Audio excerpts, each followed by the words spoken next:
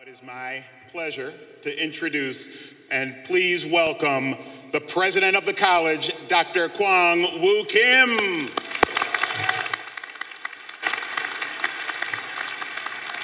Thank you. Graduates, parents, families, friends, guests, distinguished members of the faculty and staff, and all others here with us today, I welcome you to this happy occasion, and I thank you for being here to bear witness to this very important moment in the lives of our students. Now, with your permission, I would like to address my remarks today directly to our graduates. Congratulations.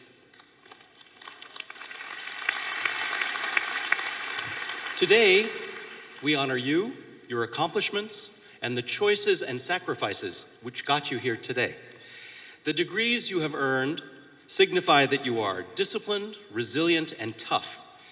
The success we celebrate today bodes well for your future success.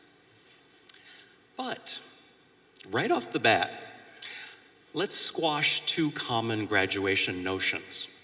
One, that you are now in charge. You aren't. Sorry. Two, that the world now owes you. It doesn't. So get over it.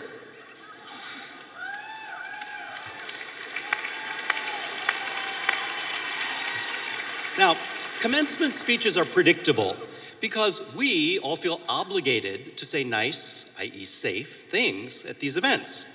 Just last week, a very smart person I know started a commencement address by saying, "Today is so much better than yesterday because you are graduating."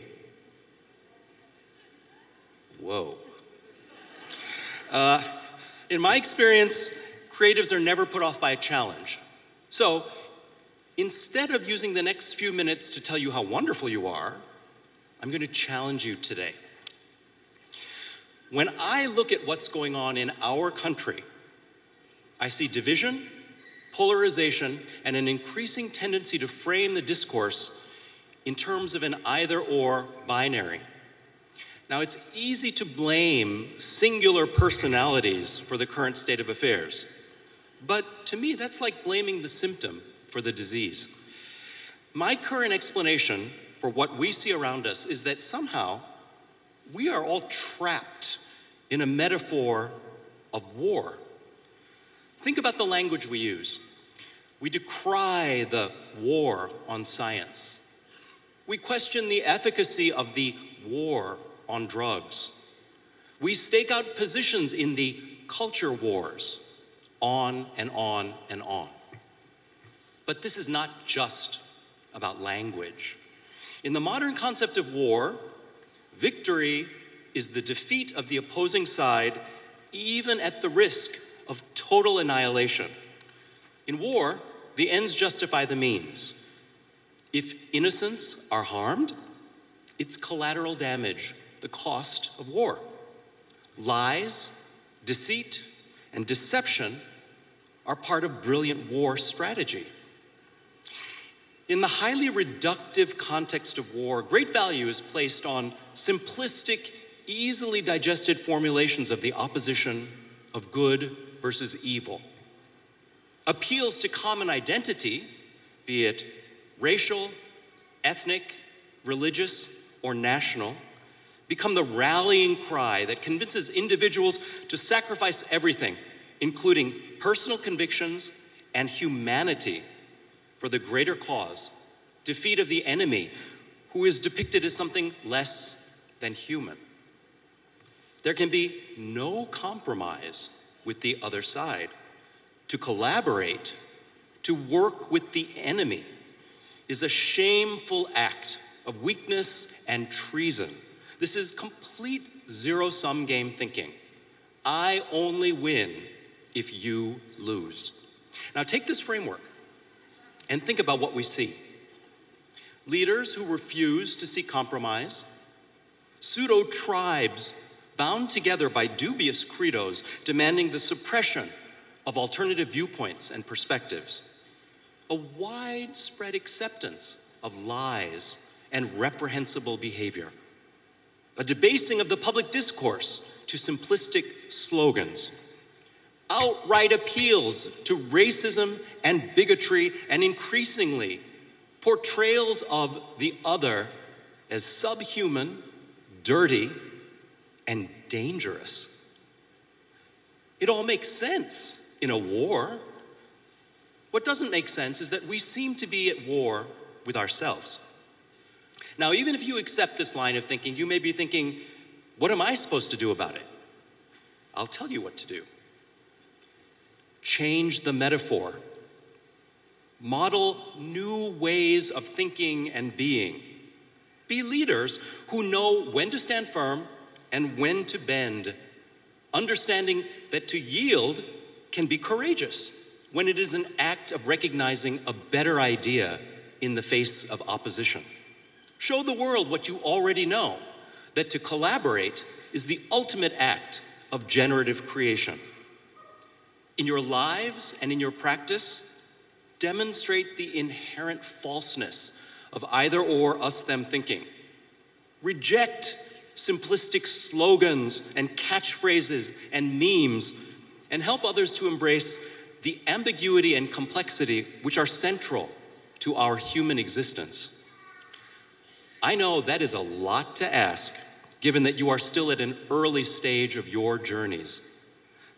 But I believe if there were ever a time for you to set your sights high and dream beyond your personal success, that time is now. Speaking of which, on May 6th, the New York Times ran an article with the following headline: "Civilization is accelerating extinction and altering the natural world at a pace unprecedented in human history." At a plenary meeting in Paris a few weeks ago, the United Nations-sponsored Intergovernmental Science Policy Platform on Biodiversity and Ecosystem Services, comprising members from 130 countries, released the summary of a report 3 years in the making, compiled by 145 experts from 50 countries with inputs from additional 310 contributing authors. One of the core findings in that report is that 1 million plant, animal, and insect species are currently at risk of extinction directly due to human activity. Let that sink in for a moment. 1 million species. Now, you may believe that global warming is a hoax perpetrated by a foreign country. But the fact is, we are doing a lousy job at taking care of the planet that sustains us. Thank you. Even if we as human beings were given dominion over the earth by a superior power, we were never given permission to destroy it.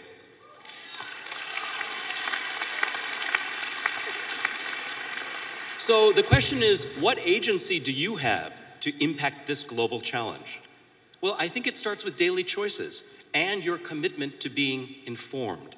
From there, it becomes a choice as to how you incorporate sustainable practices in your life and in your work and in your creative practice. And then ultimately, how you influence the thinking and choices of others. We're all in this one together, but the reality is a large part of the responsibility for finding solutions lies with you and your generation. Now, by now, some of you may be thinking, I kind of wish he had just done the nice, safe speech today. But I hope you hear these words as a sign of my belief in your capacity to amaze all of us. All right, so as my final send-off to you today, I want to give you my simple rules for success. These have remained more or less the same since I started doing this work because in spite of changing times, certain behaviors still matter and are still helpful. So this is a list of 8, but don't worry, this really does not take long at all. Okay, so here's the first one. My obsession the rule that I try to live by. 3 words. Be on time. I'm going to say it again. Be on time. It's very simple. Be late, get passed over. That's how the world works. And no, your time is not more valuable than anyone else's time. Okay, number 2. Do what you say you're going to do. Don't overpromise. If you can't do it, just say so. Unreliable people quickly become insignificant.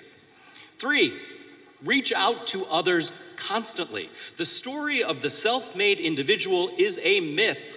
Your opportunities will come because someone sees who you really are and what you are capable of and chooses to open a door to help you. And you never know who that person is going to be. So build your networks. 4, listen. Yes, promote your ideas, but don't talk about yourselves too much.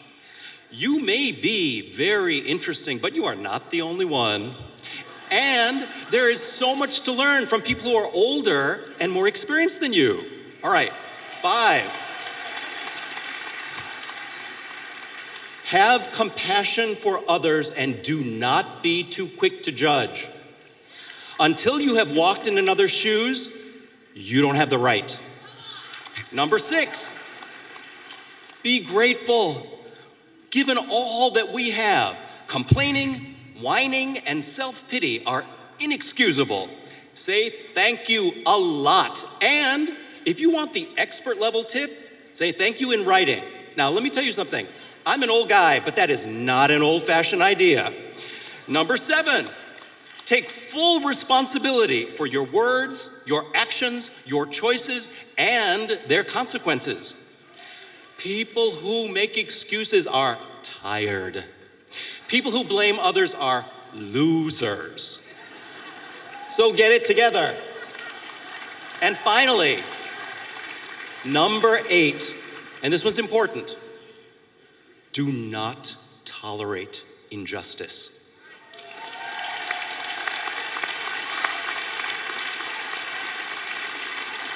Do not tolerate injustice, be it racism or misogyny or homophobia or any other form of hatred of the other.